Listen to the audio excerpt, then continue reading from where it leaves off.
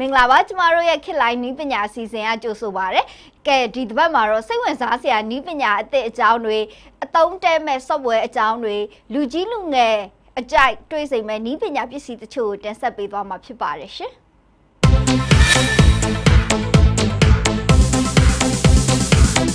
ပထမဆုံးအနေနဲ့မြန်မာနိုင်ငံမှာပြဋ္ဌာန်းထားပြီးဖြစ်တဲ့ဥပဒေတွေကိုတနေရာထဲမှာအလွယ်တကူလေ့လာဖတ်ရှုနိုင်မဲ့ application လေးအကြောင်းကိုပြောပြချင်ပါတယ်ရှင်။မြန်မာနိုင်ငံမှာပြဋ္ဌာန်းပြီးဖြစ်တဲ့ဥပဒေကိုတနေရာထဲမှာအလွယ်တကူလေ့လာကြည့်ရှုနိုင်မဲ့ application လေးတစ်ခုဖြစ်ပါတယ်။ပြည်သူ့ဦးချင်းအနေနဲ့မိမိတို့နိုင်ငံကပြဋ္ဌာန်းထားတဲ့ဥပဒေအသီးသီးကိုသိရှိအောင်လေ့လာဖတ်ရှုထားတာဟာလည်းစည်းကမ်းဥပဒေကိုလိုက်နာကျင့်သုံးတဲ့နိုင်ငံသားကောင်းတွေအတွက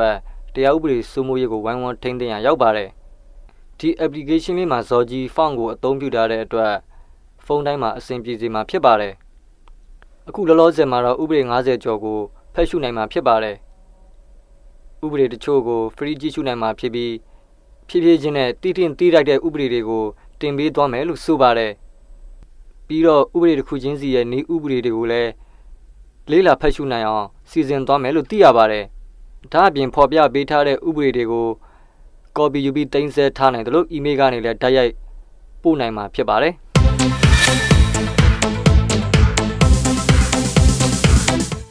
ပြည်ထောင်စုဖောင်ကိုအစိမ့်မြင့်ပညာရေးဦးစီးဌာနအောက်ကဌာနတွေမှာမတ်လ15ရက်နေ့ကစတင်အသုံးပြုရမယ်လို့ထုတ်ပြန်လိုက်တဲ့အကြောင်းကိုလည်းပြောပြပေးချင်ပါတယ်ရှင်။အစိမ့်မြင့်ပညာရေးဦးစီးဌာနလက်အောက်မှာရှိတဲ့ဌာနတွေမှာပြည်ထောင်စုသမ္မတမြန်မာနိုင်ငံတော်အစိုးရရဲ့ electronic ဝန်ဆောင်မှုကိုတပြေးညီအသုံးပြုနိုင်ဖို့အတွက်မတ်လ15ရက်နေ့ကစတင်ပြီးပြည်ထောင်စုဖောင်ကိုအသုံးပြုဖို့မတ်လ12ရက်နေ့ရက်စွဲနဲ့စာထုတ်ပြန်ခဲ့ပါတယ်။အစိမ့်မြင့်ပညာရေးဦးစီးဌာနအောက်မှာရှိတဲ့တက္ကသိုလ်Degree College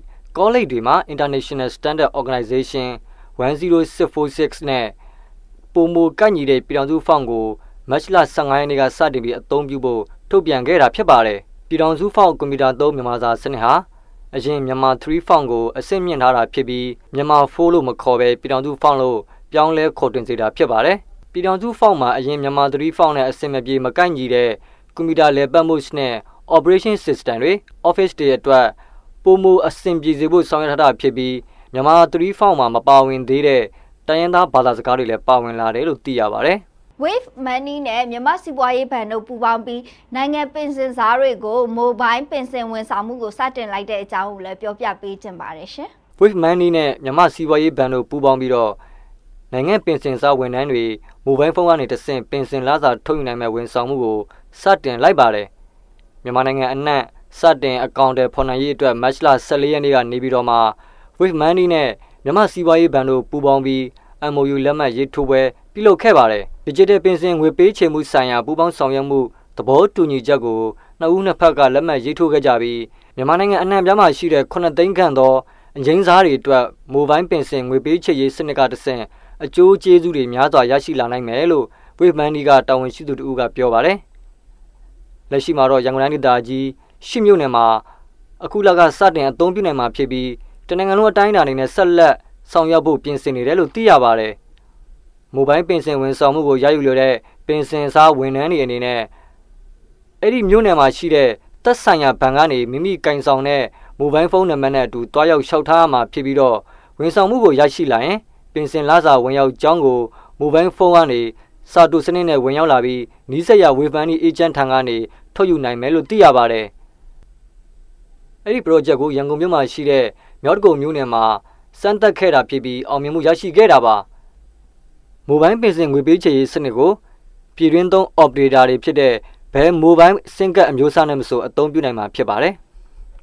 Telenor ကနေပြီးတော့နိုင်ငံရဲ့ကြားစိတ်ကြိုက် data အသုံးပြုမှုအစီအစဉ်ကိုမလေးရှားနဲ့စင်ကာပူနိုင်ငံတွေမှာအသုံးပြုနိုင်ပြီဆိုတဲ့အကြောင်းကိုလည်းပြောပြချင်ပါတယ်ရှင်။ Telenor မြန်မာကမိတ်ဆက်ခဲ့တဲ့ထိုင်းနိုင်ငံမှာအသုံးပြုနိုင်တဲ့နိုင်ငံရဲ့ခြား data အစီအစဉ်ကိုမလေးရှားနိုင်ငံနဲ့စင်ကာပူနိုင်ငံတွေမှာအသုံးပြုနိုင်အောင်တိုးချဲ့လိုက်ပြီလို့ Telenor မြန်မာကသတင်းထုတ်ပြန်ထားပါတယ်။အဲဒီဝန်ဆောင်မှုကိုငွေကျပ်999ကျပ်နဲ့စရင်ပေးသွင်းတဲ့အချိန်ကစပြီး3ရက်တိတိအသုံးပြုနိုင်မှာဖြစ်တယ်လို့သိရပါတယ်။အဲဒီ promotion ဟာတစ်ချိန်စရင်ပေးသွင်းလိုက်တာနဲ့3ရက်ကြာအင်တာနက်အသုံးပြုခွင့်ရရှိမှာဖြစ်ပြီးတော့သုံးစွဲသူတွေအနေနဲ့တစ်ရက်ကို data ပမာဏ 1K အထိအမြင့်ဆုံးရရှိနိုင်မဲ့အင်တာနက်အမြန်နှုန်းနဲ့အသုံးပြုနိုင်မှာဖြစ်တယ်လို့ဆိုပါတယ် တတ်မှတ်ထားတဲ့ data ပမာဏ 1G ကုန်ဆုံးရင်တော့တစ်စက္ကန့်ကို912 KB မြန်နှုန်းနဲ့ဆက်လက်အသုံးပြုနိုင်မယ်လို့ဆိုပါတယ်။အဲ့ဒီဝန်ဆောင်မှုအတွက်စရင်ပေးသွင်းခြင်းရင်တော့အရင်က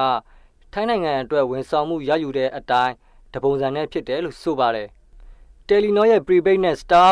postpaid အသုံးပြုသည့်အားလုံးဟာအဲ့ဒီ promotion ကို My Telenor application ကပဲဖြစ်ဖြစ်500ကို Time 3လို့ message ပေးပို့ပြီးရယူနိုင်မယ်လို့သိရပါတယ်။ဆက်လက်ပြီးကျမတို့ပုံမှန်တင်ဆက်ပေးနေကြဖြစ်တဲ့နည်းပညာပစ္စည်းအကြောင်းလေးနဲ့ဆက်လက်တင်ဆက်ပေးမှာပါ။ဒီတစ်ပတ်မှာတော့ဈေးနှုန်းသက်သာပြီးအသုံးတဲ့မဲ့နည်းပညာပစ္စည်းစံလေးတွေကိုတင်ပြပေးလိုက်ပါတယ်ရှင်။မင်္ဂလာပါလူတိုင်းနဲ့အသုံးတဲ့စီတဲ့ gadget ပစ္စည်းလေးတွေနဲ့မိတ်ဆက်ပေးပါစီရှင်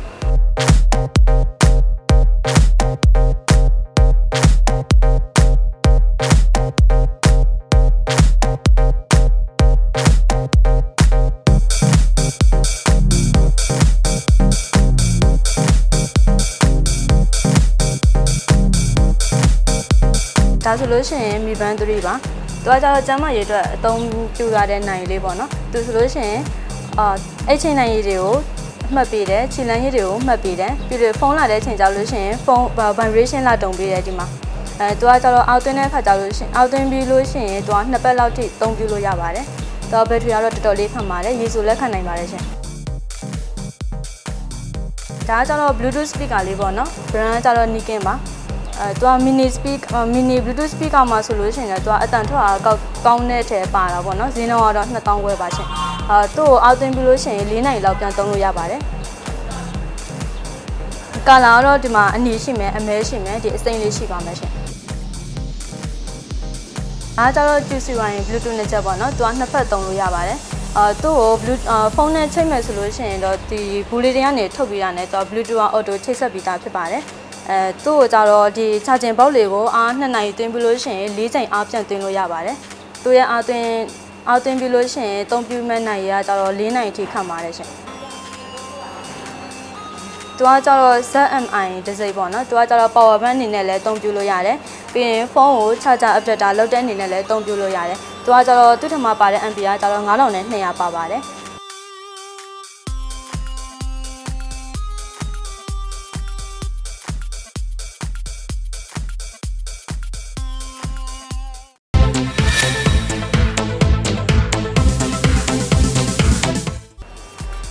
သူကတော့ Mi Band 3လေးပါသူကကြတော့ဖုန်းနဲ့ချိတ်ဆက်ပြီးတဲ့အသုံးပြုလို့ရတဲ့ Bluetooth ဘန်လေးပေါ့နော်သူဆိုလို့ရှိရင်ဖုန်းထဲမှာ Mifid software တင်ပြီးတော့ဒီကောင်လေးနဲ့ချိတ်ဆက်ပြီးတော့အသုံးပြုနိုင်ပါတယ်သူကကြတော့ဖုန်းထဲမှာ Facebook account ရှိပြီဆိုလို့ရှိရင်ဒီကောင်လေးနဲ့ Facebook account နဲ့ချိတ်ပြီးတော့သူကဒီဖုန်းထဲကအလန်းတွေကိုဒီမှာလာပေါ်ပေးတာပေါ့နော်သူကကြတော့သူ့မှာဘာတွေ function တွေပါလဲဆိုတော့အဲ့ချိန်နိုင်တွေကိုမှတ်ပေးတယ်ပြီးတော့လမ်းဆောင်နှုံတွေကိုလမ်းကိုတစ်နေ့ကြာမှလမ်းဘယ်နှလမ်းလျှောက်ခဲ့လဲဆိုတာကိုမှတ်ပေးတယ်ပြီးလို့ရှိရင်ဖုန်းလာတဲ့ခါကျလို့ရှိရင်ဒီမှာဖုန်းနံပါတ်လေးလာပေါ်ပြီးတော့ vibration ပြပေးတယ်အဲ့တော့သူကိုဖုန်းဘယ်သူခေါ်လဲဆိုတာကိုအလွယ်တကူသိနိုင်တယ်ပေါ့နော်သူကကြတော့ဒီကောင်ကိုအားကကြတော့2နိုင်လောက်ပဲသွင်းရတယ်ပြန်ပြီးတော့အသုံးပြုနိုင်တဲ့အချိန်ကကြတော့2ပတ်လောက်ထိအသုံးပြုနိုင်ပါတယ်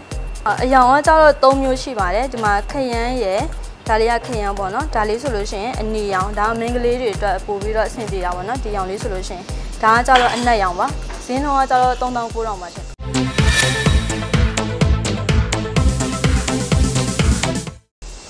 ဒါကကြတော့ Nikin brand ကထုတ်တဲ့ Bluetooth speaker လေးပါရှင်။သူကကြတော့ဒီတက်တက်လေးဖြစ်တဲ့အတွက်ကြောင့်မို့တက်လာရတာလည်းလွယ်ကူတယ်။ပြီးလို့ရှိရင်သူကအတန်ထွက်တာလည်းတော်တော်လေးကောင်းပါတယ်။ဈေးနှုန်းကတော့2500ပါ။သူ့ကိုအား2နိုင်လောက်တင်ပြီးလို့ရှိရင်4နိုင်လောက်ပြန်ပြီးတော့သုံးပြုလို့ရပါတယ်။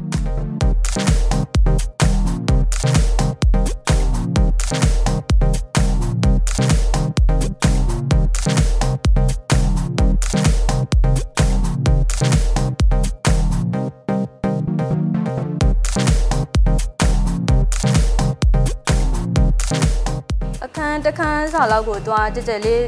အတန်ထွက်တော်တော်လေးကောင်းပါတယ်ရှင်အတန်လေးလည်းတော်တော်ကျယ်ပါတယ်အရောင်ကကြတော့အနက်ရောင်ရှိမယ်အနီရောင်ရှိမယ်ဒီအစိမ်းရောင်လေးရှိပါမယ်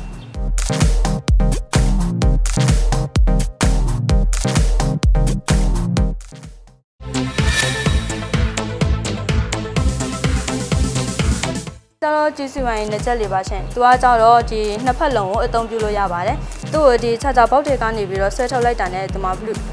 ဒီမှာမီးလေးလင်းလာပြီးဆိုတာနဲ့သူကဖုန်းနဲ့ချိတ်ဆက်လို့ရပါပြီဖုန်းနဲ့ချိတ်ဆက်ပြီးလို့ရှိရင်သူကနှစ်ဖက်လုံးအသုံးပြုနိုင်ပါတယ်ဒီခြားကျင်ပေါက်လေးကိုကြတော့သူက2နိုင်အောက်တင်ပြီးတော့4ချိန်အထိဒီဟာလေးကိုသူကအားပြန်ပြီးတော့4ချိန်ပေါ့နော်အားပြန်တင်လို့ရပါတယ်သူကကြတော့ရေဆူချွေးဆူလည်းခံပါတယ်ရှင်ဒီ exercise အကျန်းကြီးလုပ်တဲ့လူမျိုးတွေတောင်မှဒီနာဒါလေးကိုတက်ထားလို့ရှိရင်မပြုတ်ထွက်နိုင်ပါဘူးဈေးနှုန်းကကြတော့3000ပါရှင် running ကကြတော့3လပေးထားပါတယ်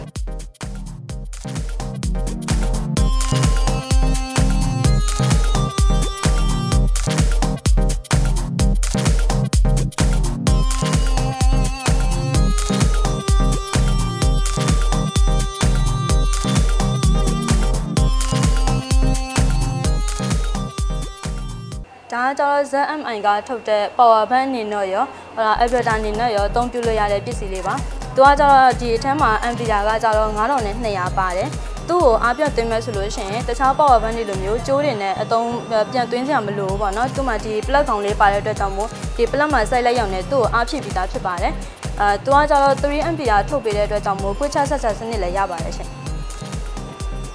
သူကကျတော့ဈေးနှုန်းက2900ပါအာမခံကကျတော့3လပေးထားပါတယ်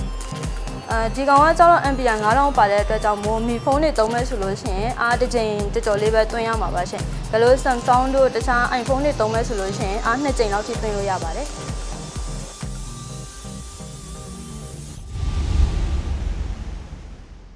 သူကကျတော့ Microlet ကထုတ်တဲ့ T3 headphone လေးပါပေါ့နော်သူကကျတော့ Bluetooth version ဆိုလို့ရှိရင် 4x1 ပါမယ်သူရဲ့ battery ကကျတော့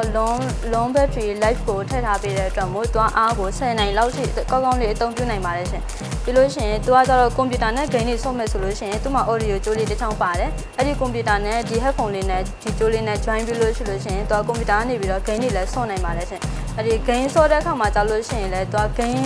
ထဲမှာပါတဲ့အတန်အသေးမွှားလေးတွေကသူကကြားနိုင်ပါတယ်သူရဲ့ဒီနေရာလေးကြာတော့လက်သာအသားကိုသုံးပြထားတဲ့အတွက်နားမှာကြာလေးတက်ဆင်ထားတော့မှနာကျင်မှုမျိုးမဖြစ်ပါဘူးရှင်။လက်စင်းတော့ကျတော့3800ပါ။ကာလာကကျတော့ဒီblack ရယ် brown ရယ် white ရယ်ရှိပါမယ်။ဟုတ်ကဲ့ပါကျမတို့ရဲ့ခစ်လိုက်နီးပညာအစီအစဉ်ကိုဒီလောက်နဲ့ပဲရက်နာခွင့်ပြုပါရှင်။လာမယ့်အပတ်တွေမှာလည်းအသစ်သောနီးပညာအကြောင်းအရာတွေအသစ်သော IT ပစ္စည်းအကြောင်းအရာတွေကိုလည်းဆက်လက်တင်ဆက်ပေးသွားမှာဖြစ်ပါတယ်။ကျေးဇူးတင်ပါတယ်ရှင်။